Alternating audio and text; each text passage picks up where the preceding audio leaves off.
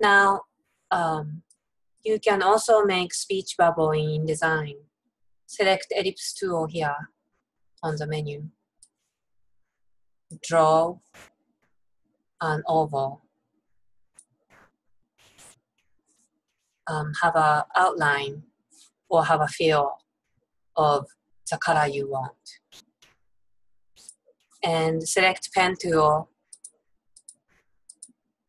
Draw a triangle shape.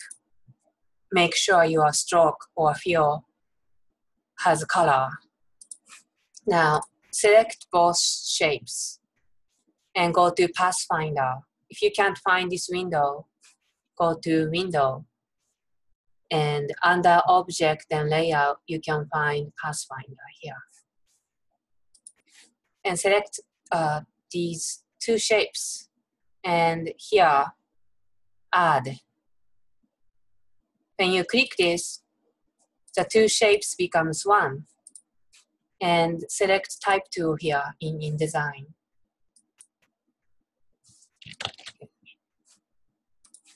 And you can draw a box. And you can type something.